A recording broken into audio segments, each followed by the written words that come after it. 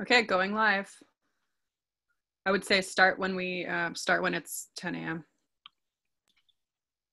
Okay, we have 0 attendees right now, so.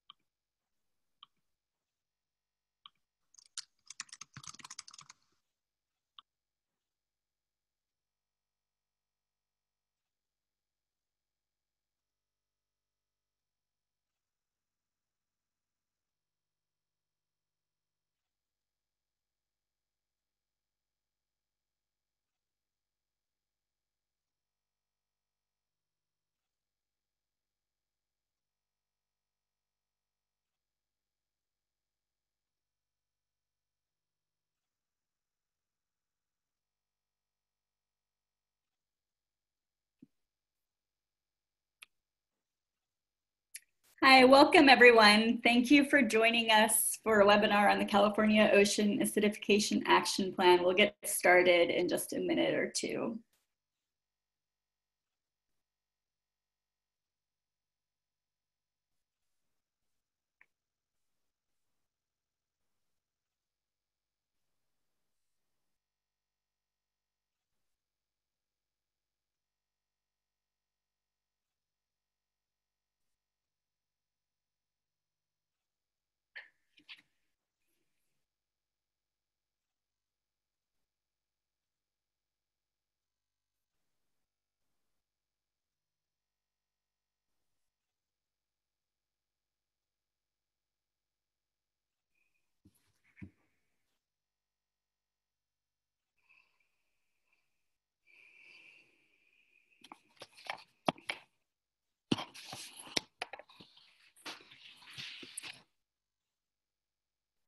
Hi everyone, we're going to start in just 1 minute.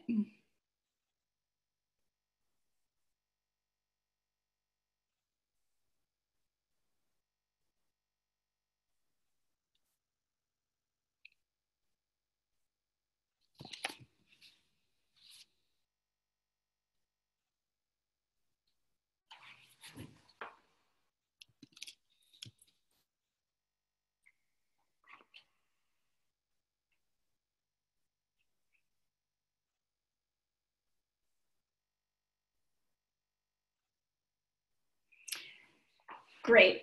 Thank you for joining us today for a webinar on the California Ocean Acidification Action Plan. We're scheduled from 10 until 11 a.m. The purpose of this webinar is to provide an overview of the draft California Ocean Acidification Action Plan, as well as an opportunity for members of the public to ask questions and provide input.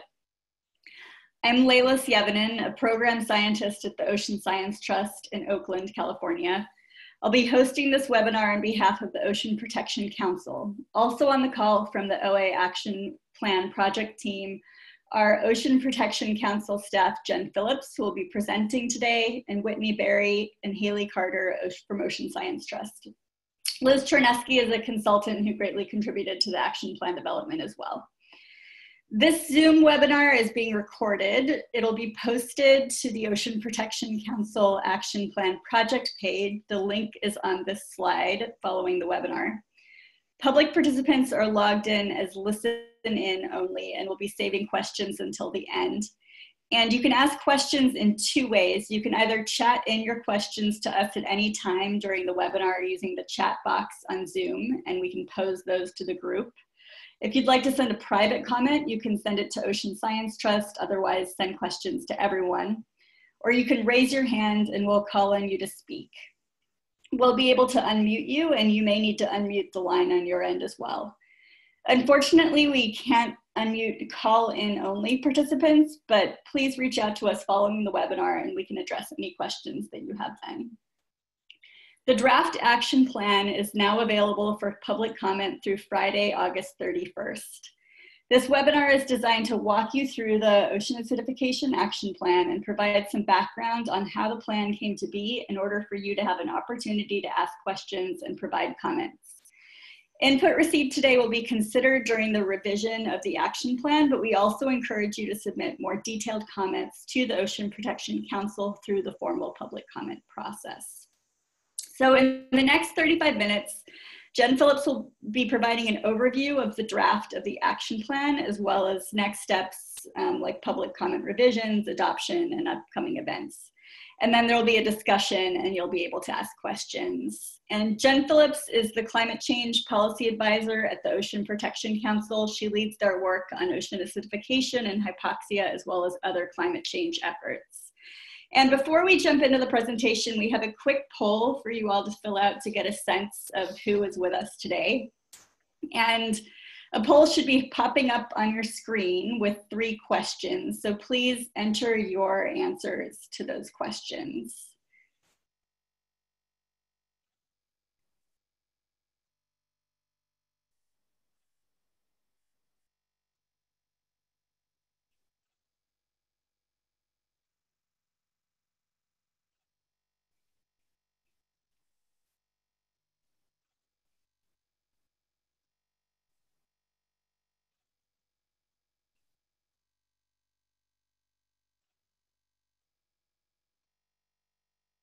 We'll give everyone a couple of minutes to finish.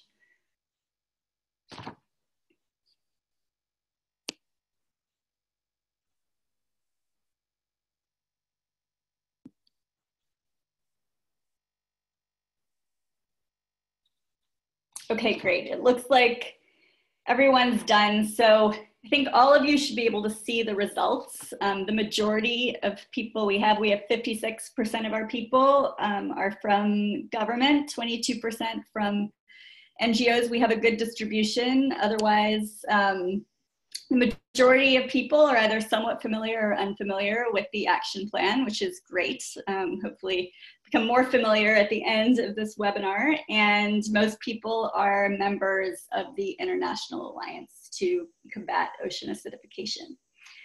So welcome everyone. With that, Jen, I'll turn it over to you to start sharing your screen.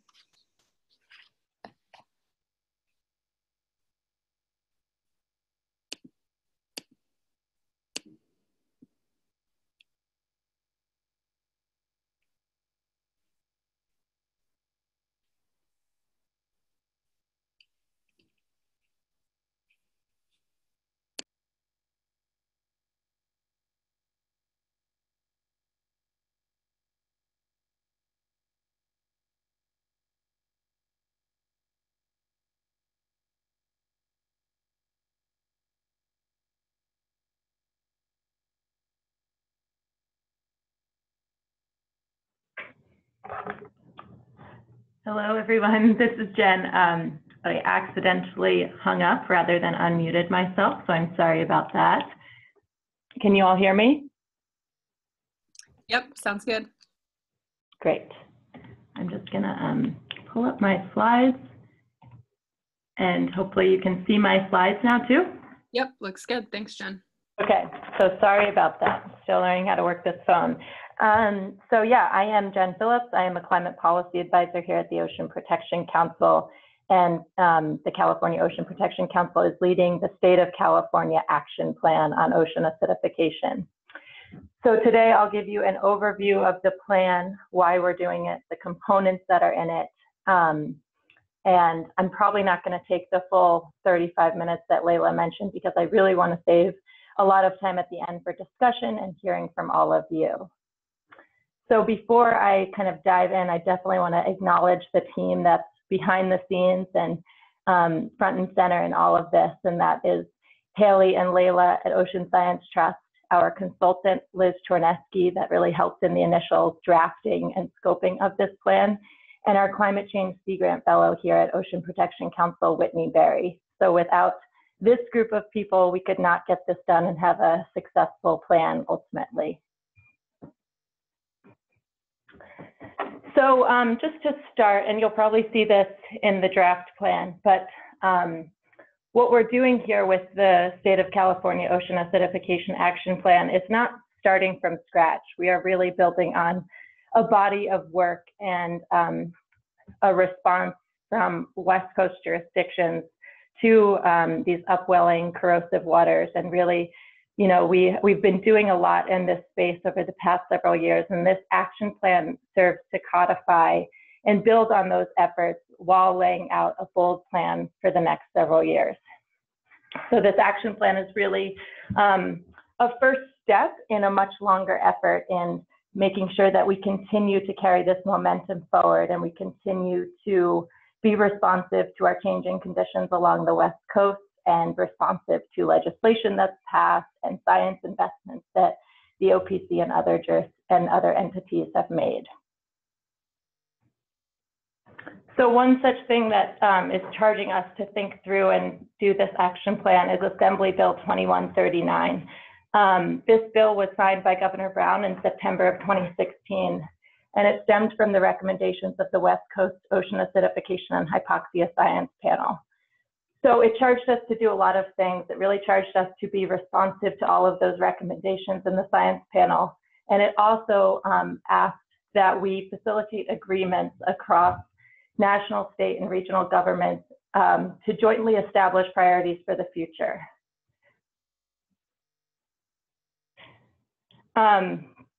The other thing that is really charging us to do this action plan is the International Alliance to Combat Ocean Acidification.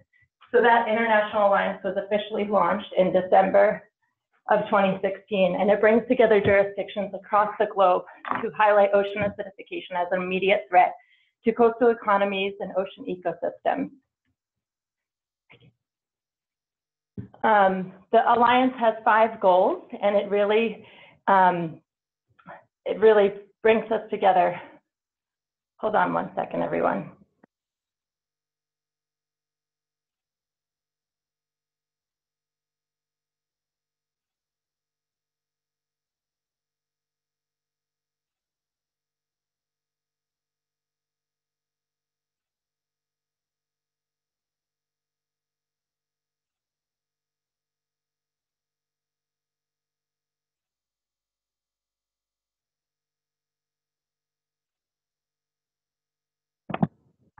Sorry about that, I'm dealing with a little bit of a cough, but the Ocean Acidification International Alliance has kind of 5 goals, and it really looks to advance the scientific understanding of ocean acidification, take meaningful actions to address the causes of acidification, protect the environment and coastal communities from the impacts of a changing ocean, expand our public awareness and understanding of acidification, and build support for addressing this global problem.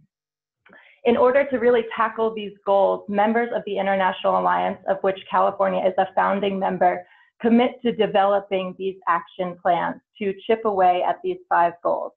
And there's several of us early joiners of the International Alliance to Combat Ocean Acidification that are currently putting together our action plans. And because California was sort of out front and joining and leading this International Alliance, we are hoping to set a bold vision for what an action plan can look like and how we can chip away at an issue that feels daunting and feels intractable at times. So there's, on the OA Alliance website, there's a sort of general pathway to creating an action plan across your jurisdiction. So first, it's really reviewing the OA Alliance call to action and the resources that this team has put together. In particular, a toolkit that lays out different sort of actions and strategies for addressing OA.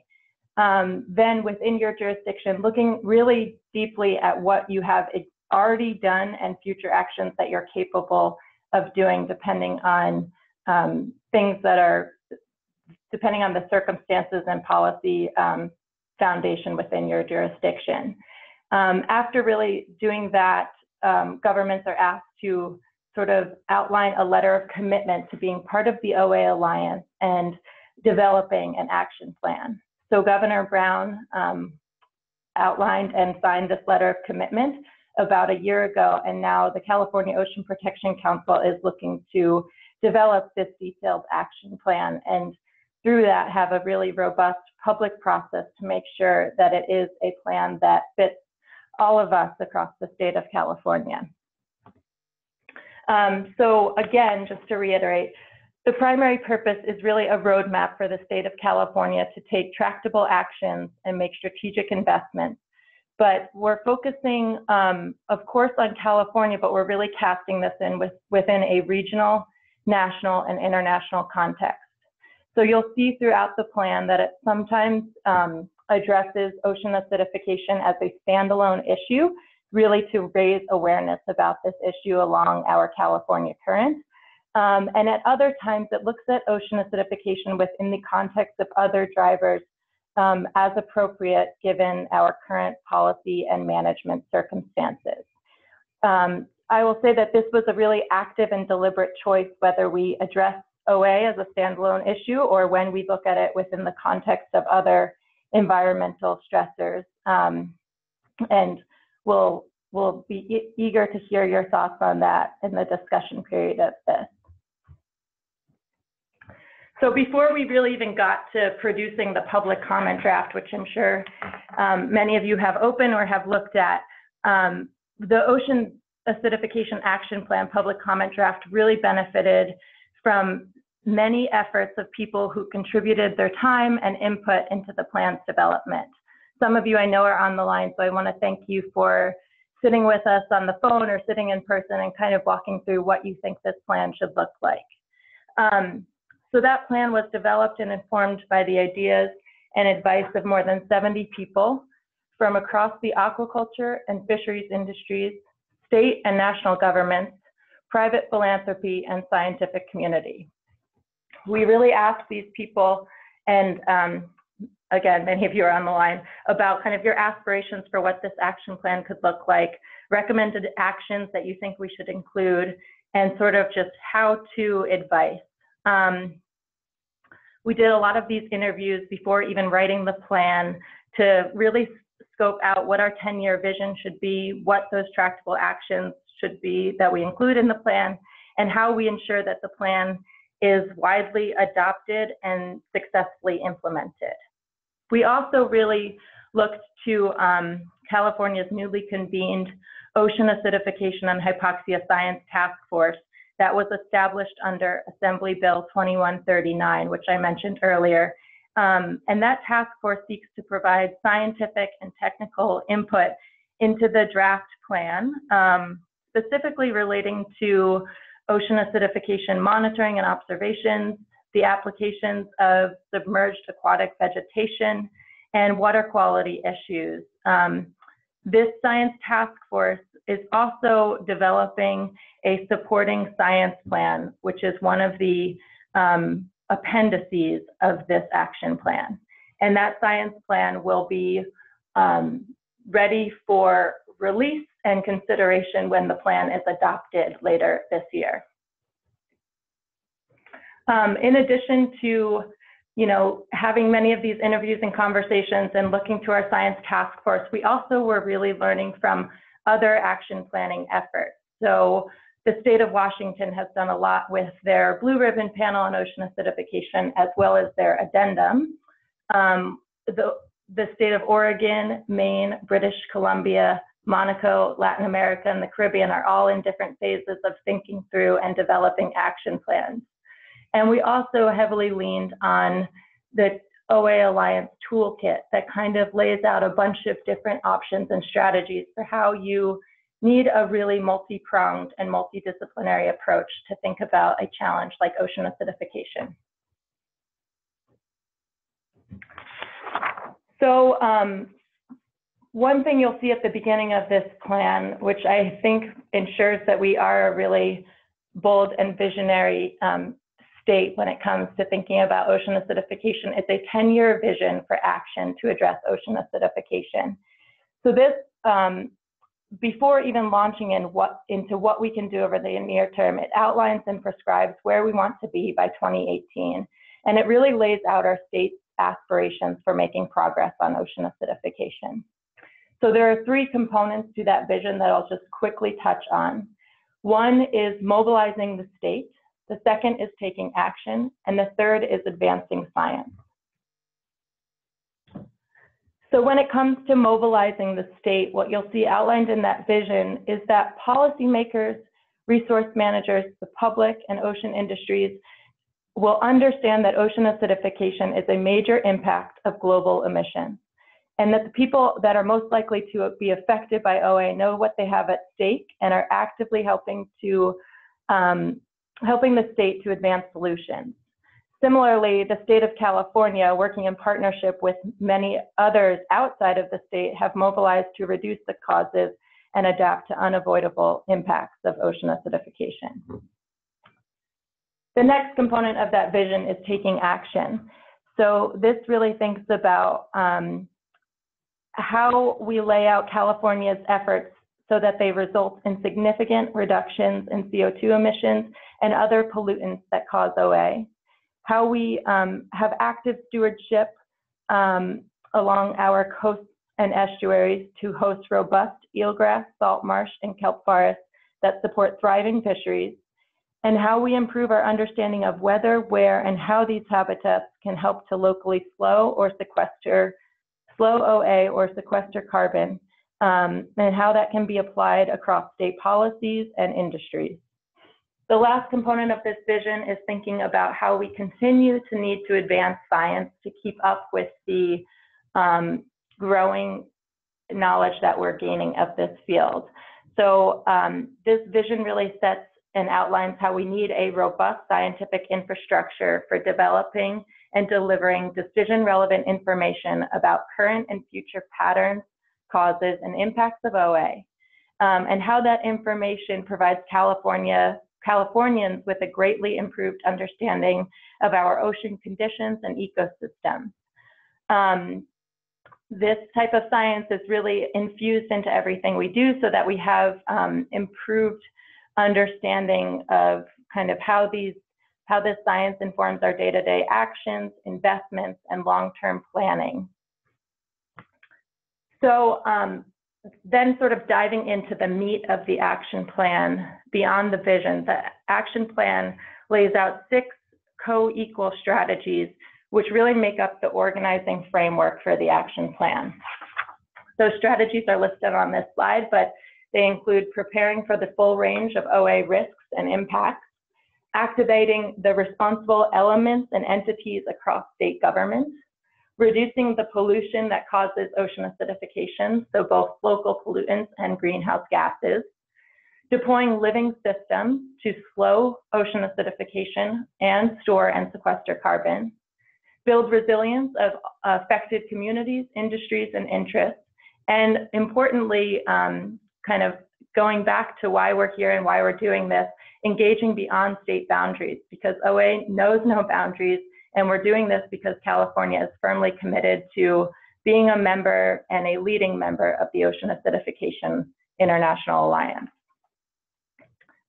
So I'm going to dig into just a couple of the strategies, but again, would really encourage you to sort of follow along on the public comment draft and ask any questions if things are confusing or you need clarification. So strategy 1 really thinks again about preparing for the full range of ocean acidification risks and impacts. So in general, we don't have a completely clear picture of what is at stake for California as ocean acidification conditions intensify.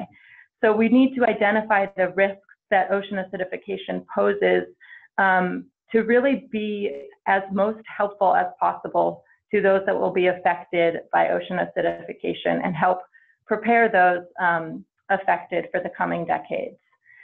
So in each of these strategies, you'll see that we lay out 2 to 3 sort of overarching actions, and nested within those actions are sub-actions that can be addressed. And all of these are sort of built on a 5-year timeline. So what are our big goals within each of these strategies over the next 5 years, and what are the associated actions and sub-actions that we can be taking right away?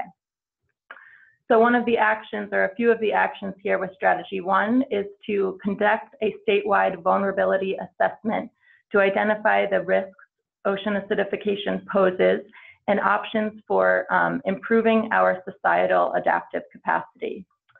Another is to make targeted investments in monitoring and observation to really make sure that we are serving users' needs and providing decision-relevant information. And the last action is to characterize how interactions between ocean acidification and other environmental changes happening concurrently will affect California's coastal and ocean ecosystems.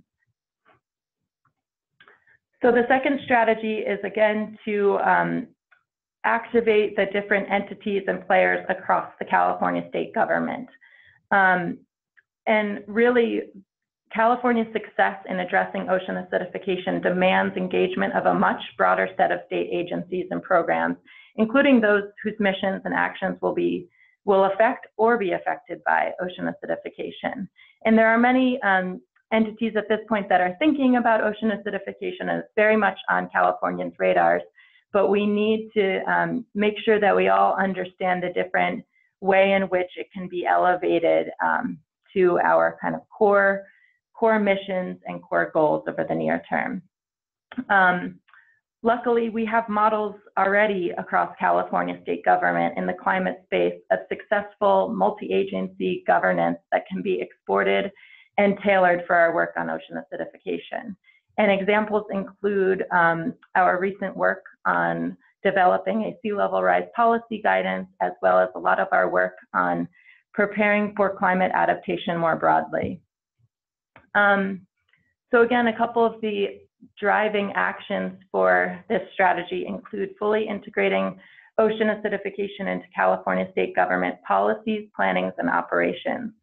And one such way that we hope to accomplish this action, and you'll see this outlined in the plan, is to establish an interagency ocean acidification working group of senior level staff from the full set of agencies whose decisions affect or will be affected by ocean acidification. And this type of interagency working group will really help to track the implementation of the plan and make sure that it is updated and refined over time so that we are chipping away and being responsive. So the next action is to ensure the implementation of the plan.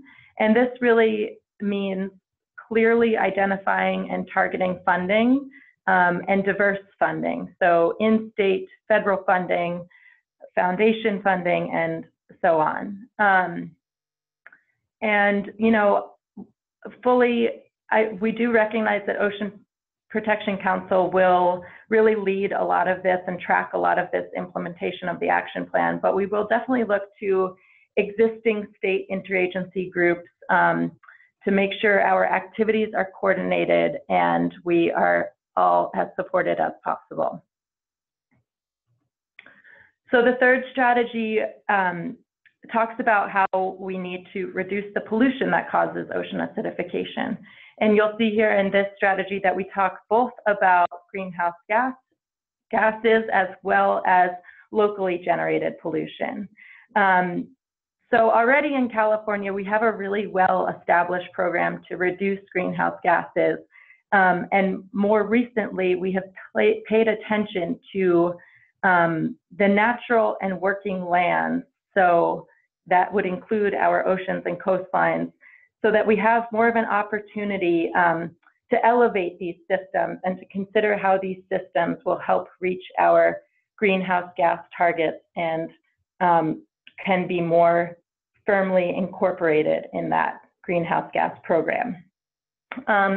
We also need to, across this strategy, look to how locally generated pollution has the potential to accelerate rates of coastal ocean acidification and how we can chip away at that while we are continuously driving on reducing greenhouse gas emissions. So actions here, I've sort of already touched on it, but really integrating ocean acidification and our coastal and ocean ecosystems into the state of California's emissions reduction program. And meanwhile, thinking locally about the different sources and local waterborne and airborne pollution that can exacerbate coastal ocean acidification. And we're already doing some of this across the state and with many of our academic partners, but developing different technical tools for evaluating how coastal ocean acidification attributes to locally intensified ocean acidification. So we are doing that through a lot of different modeling and sort of identifying sources of different ocean acidification signals.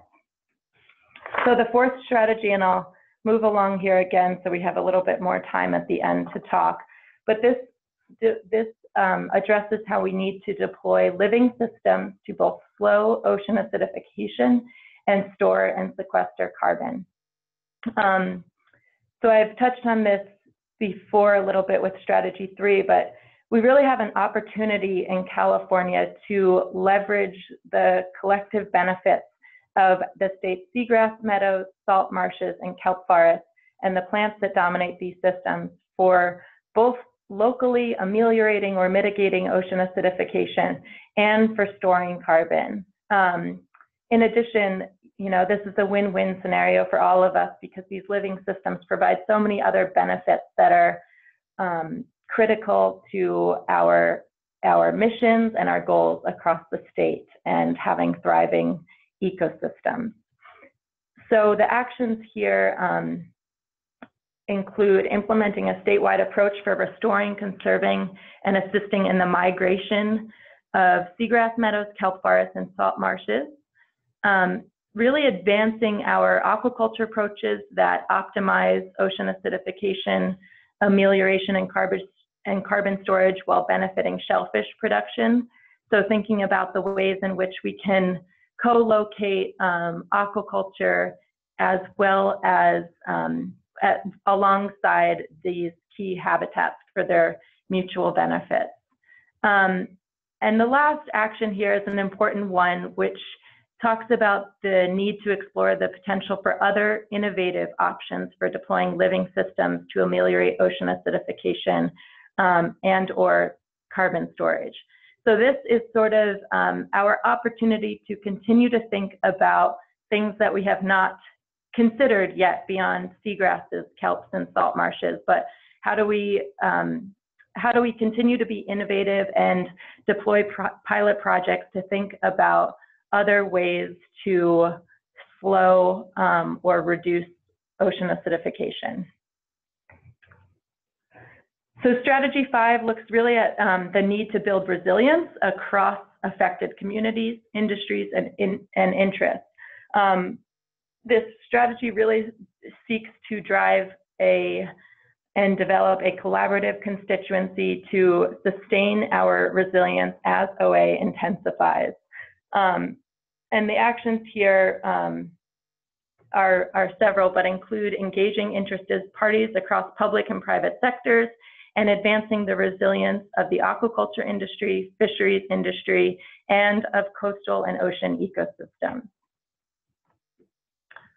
So our last strategy sort of brings it back to the beginning and why we're doing what we're doing. And this is engaging beyond state boundaries. So already California works very, very closely with our West Coast states and province. So the actions here really seek to continue to lead those West Coast regional initiatives to reduce the causes and impacts of ocean acidification across the California current.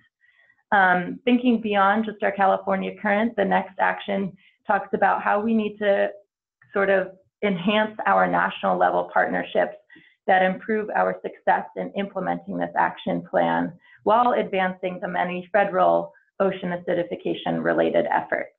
And the third takes it one step further with continuing to build the international coalition to raise the global understanding of ocean acidification and spur action. So this is the beauty of why the International Ocean Acidification Alliance was formed, but having that ability to form partnerships across the world and have this interesting crosstalk and cross-pollination of ideas as we wrestle with really tough challenges ahead. So supporting this 10-year vision and these 6 5-year strategies with actions and sub-actions are several appendices. And I won't dive into all of them, but I will just quickly hit on each of them. It's the first one is really looking at how this action plan for the state of California corresponds to the initial goals of the International Alliance to Combat Ocean Acidification. So those 5 goals I outlined at the beginning of this presentation. The next touches on how we got where we are, the consultation and review processes that informed the development of this action plan. The third is a really important one. It looks at how, this is just the beginning. So how are we going to continue to assess progress in implementing the plan and really hold us all accountable through this plan. The fourth outlines key science, technology, and communication needs identified to enable or implement OA policy and management. So throughout this plan, communication in particular is embedded across all of the strategies because it is critical to everything we're thinking about. How do we talk about these issues? How do we do appropriate outreach? How do we engage communities that have not been engaged as much at this point? So you'll see that reflected across the 6 strategies. And the last appendix is a science plan that really will support the implementation of this action plan.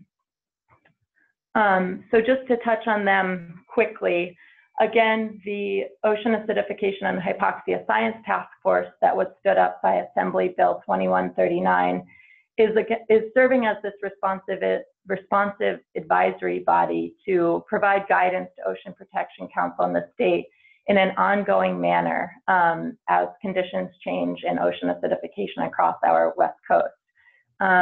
We worked with the Science Task Force to think about how they can develop a science plan as an appendix for this action plan. In particular, they're working on this now, and it will go through its own separate scientific review process, but this team is really thinking about how they're going to create a science plan that will help to outline the science that is needed to overcome impediments to action and enable the successful implementation of the action plan. So again, this plan will be due out and in time for consideration by the Ocean Protection Council in late October of this year. The other appendix that I mentioned that is really critical to this document is the metrics of success and how we're going to track progress of this action plan. So, again, this action plan is a first step in a much longer effort. And we fully recognize that our understanding of OA is rapidly evolving, as is our ability to implement strategies to mitigate and adapt to OA. So we will really be looking at the ways in which we're chipping away at these various actions and sub-actions. And we're going to have periodic assessments of the progress on the action plan and also think through revisions that are needed to update and refine the action plan. And these revisions and updates will be undertaken at a minimum of every 5 years to accommodate new scientific information and new lessons learned across our state. So the next step, we are in the middle of this public comment period, and the public comment period will close on October 31st. So I would encourage you all to submit written comments to us, and I'm really eager to hear your reactions to this public comment draft. During September and October, we will incorporate these public comment revisions, and on October 25th, there will be a potential adoption of the action plan by the Ocean Protection Council. So would also encourage many of you to tune into that meeting or join in person. Assuming adoption of the action plan, we really will elevate this work of California at relevant venues across the world, and in particular venues such as our ocean and the upcoming UN climate change meeting, or COP24. So with that, I will take your questions and any comments. We did provide a bit of guidance at the beginning of the public comment draft, but I'm very curious to hear your thoughts on these action strategies. do they reflect the understanding of the state's ocean acidification priorities? If not, what else should we include? And do you think this 5-year timeline for these strategies and actions is appropriate and realistic?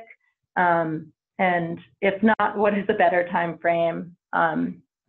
So any thoughts and feedback would be greatly appreciated. And thank you all for bearing with us through this presentation. Thank you, Jen. Just as a reminder, you're all still in listen only mode. And so you can either chat in your questions, you can chat them to everybody, or you can just chat them to the panelists and we'll address them, or use the raise your hand feature and we will call on you.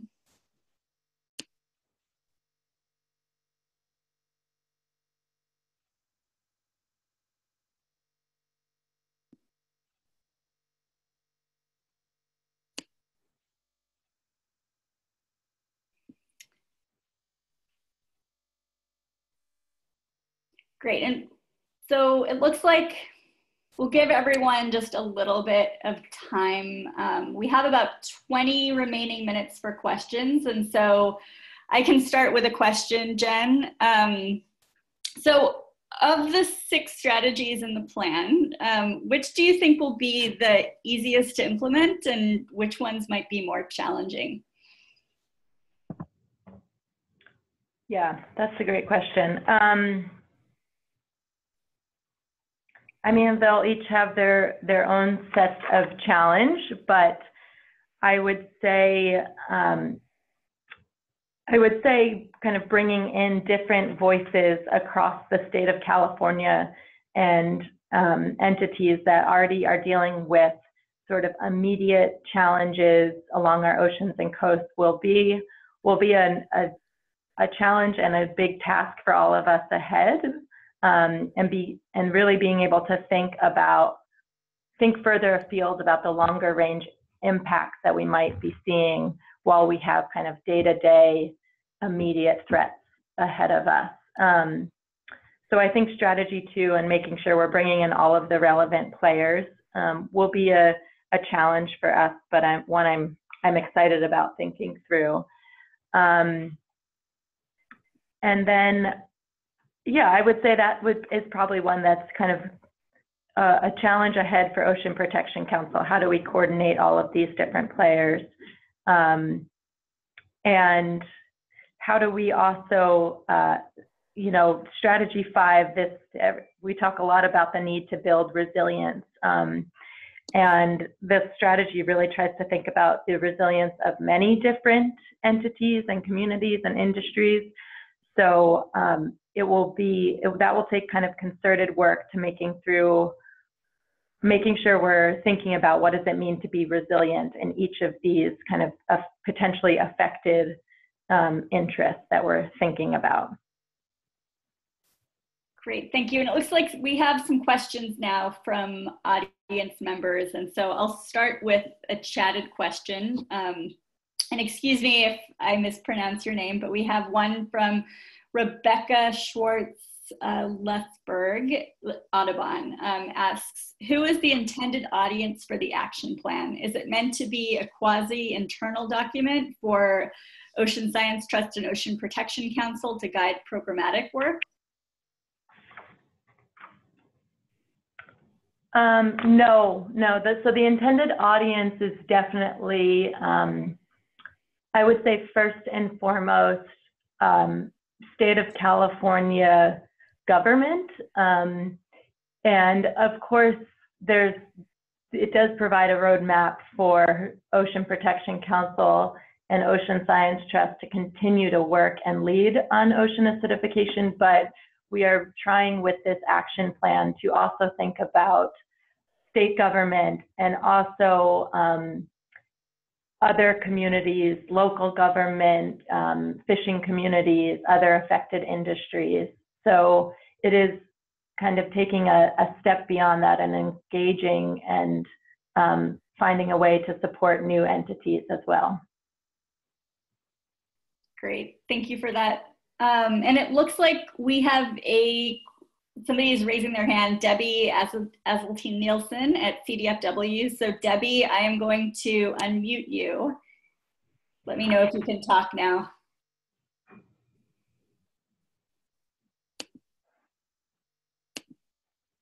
Debbie, are you there?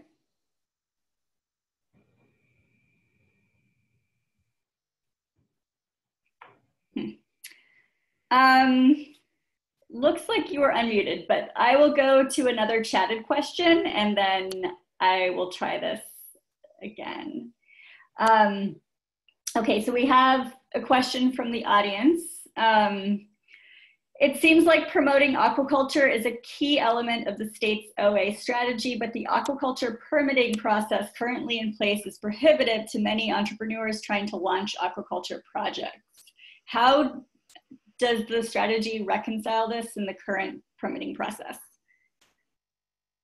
Or how do you plan to reconcile this strategy in the current permitting process? Yeah, that's a great question, and I know that is a big topic for many of us across the state. I would say that this action plan is not trying to reconcile the permitting process. What we are trying to identify and highlight is the ways in which aquaculture and these submerged aquatic vegetation can sort of be coupled and co-benefit one another. So how do we have an aquaculture operation alongside these key habitats so that we see mutual benefits to each, but we're not addressing the permitting hurdles and those challenges because, again, Ocean Protection Council is not a regulatory entity, but we are trying to make sure that we are being as innovative and thoughtful with our approaches to coastal and ocean management going forward. Great, thank you. And we have another person raising their hand, so I'm going to try this again. Jen Eckerly, I'm going to unmute you. Can you talk now? You might need to unmute on your end as well.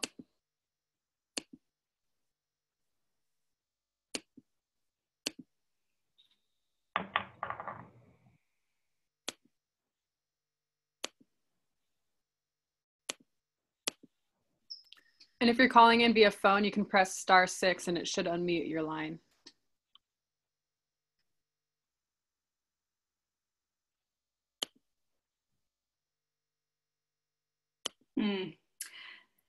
Seems like we're having an unmuting problem. All right, if you have the ability to chat, I would just, let's just take chats and then we'll try this. We'll try one more unmute after this, answering this chatted question. How can local and regional nonprofits in the marine ecosystem and coastal conservation arena engage in implementing the plan? Do you anticipate any grant programs that would provide funding for nonprofits to implement approved projects? Yeah, that's a great question.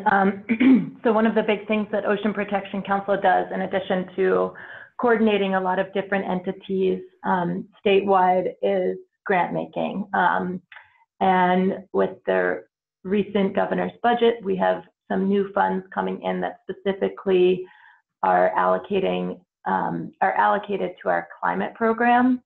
So what we wanted to first do is really have a solid plan like this action plan in place before rolling out new grant programs and funding streams. But I think that will be a key next effort for us, is to think through how we develop and advertise grant programs that extend across the state of California. One other thing we're thinking a lot about is how do we take these funds that OPC has and partner with other funding entities so that we can make those funds go even further and support all of the different communities and players in this space. So I do anticipate that will be a big next step for Ocean Protection Council.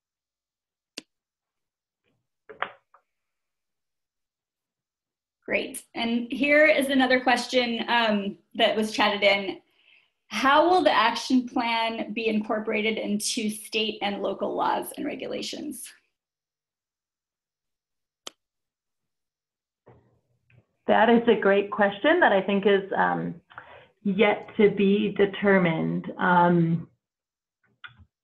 Yeah, so, you know, again, our commitment to the international alliance that calls on government entities to build action plans is not binding and is not mandated. And OPC is not a regulatory entity. So what we try to do is lay out the best available science and do really great coordination and funding to make sure that these efforts can be incorporated into laws and regulations and that entities are supported, but that is the question that we can't answer quite yet, because I think we need to see the rest of the processes sort of unfold after the action plan is adopted.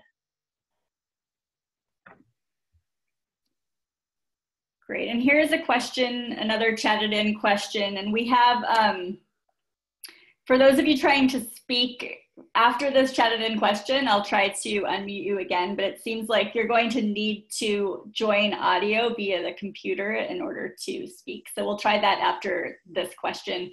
Will there be engagement with tribal governments on the plan and future funding opportunities?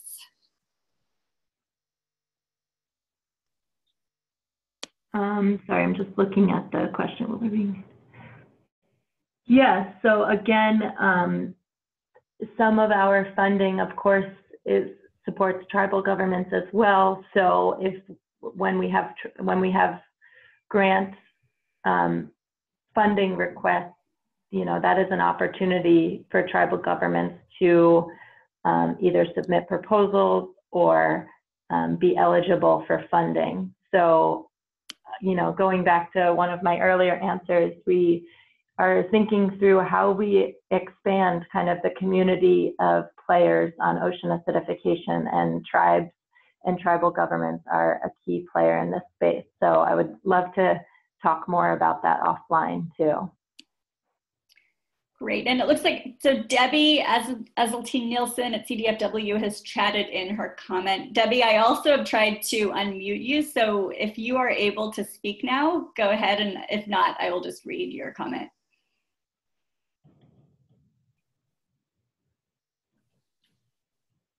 All right, I'm just going to read what Debbie wrote. So Debbie says, I don't see any reference to the California Current Acidification Network, or CCAN, either in the history or as an organization that includes West Coast fishermen, academic researchers, federal scientists in Washington, Oregon, and California managers. So Jen, I'm not sure if you can speak to that. Debbie says, CCAN can provide a way to work with these various West Coast entities. Mm-hmm. Yeah, thank you for that question, Debbie. I mean, we have been working with CCAN to elevate this action plan and to make sure we're soliciting comments across that network. But we could do a better job, I'm sure, in the draft plan of calling out and recognizing this regional network, as well as the other regional networks that we're partnering really closely with, whether it's the West Coast Ocean Partnership or the Pacific Coast Collaborative, or others. So thanks for that comment. Great, and here's another question. I may have missed this, but what is your preferred method for receiving comments on the action plan? Are comments posted within the PDF okay? Yeah, so we'd rather not get comments posted within the PDF because that would be a pretty heavy lift for us. So written comment letters to copcpublic@resources.ca.gov is how we'd like to receive comments, edits, and questions. Again, all of that guidance for public comment is on the second page of the draft action plan. Great, and it looks like that is all of the chatted in questions. Sorry about the technical difficulties with unmuting. Oh wait, here's another question just came in. Regarding aquaculture permitting, I would encourage the OPC and OST to look into the state and federal permitting processes for both kelp aquaculture and production marketing of kelp-based products. Many states with nascent kelp aquaculture industries are running into barriers at these stages, and the state OA plan should include an assessment of those barriers and possible solutions if they want strategy 4 and action 2 to succeed. Great, thank you. Who's that question from? It is from Meg. Okay, yes, thank you, Meg. I completely agree with you and have been talking a bit with colleagues in Washington about this. So I think that's something that we could build out a little bit in the sort of innovative actions and strategies part of that section. Great, and we have about 7 more minutes. If anyone has remaining questions, just tap them in.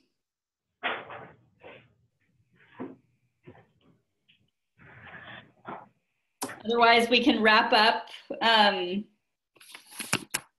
Great, I don't see any remaining questions. As a reminder, final comments, public comments are due by Friday, August 31st of this year, so please get them in.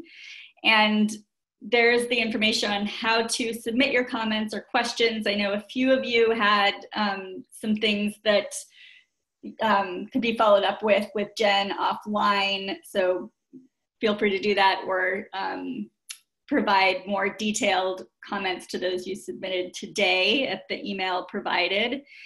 And we'll be posting the webinar recording on the Ocean Protection Council project page and following up via email. So thank you again, everyone, for attending, and feel free to reach out. Thank you, everyone. Thank you.